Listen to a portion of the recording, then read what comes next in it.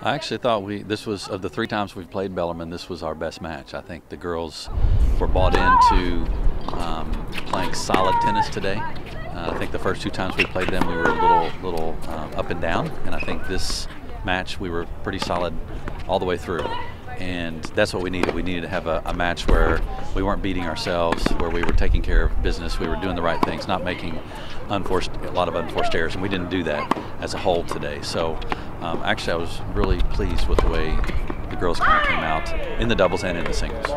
Well, Esther's just been amazing all year. You know, I keep waiting for her to have a lull and you know, have a bad week or a bad 2 or 3 matches in a row. It just hasn't happened yet.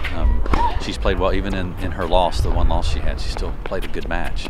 She's got beat, so she has played well all season long. Yeah, today was our first round in the conference tournament, so we came out here knowing we were going to have to fight and bring the energy.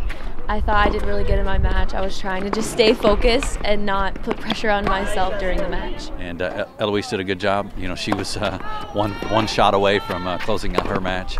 And Grace too. You know, she had a tight beginning of that first set and then closed out the set to win that 6-3. And then Mika was playing a girl who was just playing inspired tennis, and so Mika had to raise her game and was able to win her set as well. So actually I was very proud of all 4 girls. I just think they all did a super job.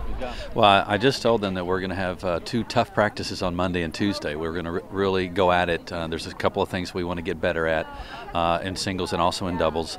So we're going to really grind it out on Monday, Tuesday to try to get these things ironed out. And then Wednesday we're going to fly to Florida, and so we'll have 2 days of practice in Florida, and those will be a little bit less practice, but very focused in terms of what we're trying to accomplish. So Monday, Tuesday they're going to be in for it. They're really going to have some hard ones, but Wednesday, Thursday we'll kind of taper off and get ready for our Friday match. We know that it's going to be a hard match and it's going to be challenging because the weather, like the heat and the wind. So we're going to prepare for that, and we're just going to go out there and do our best.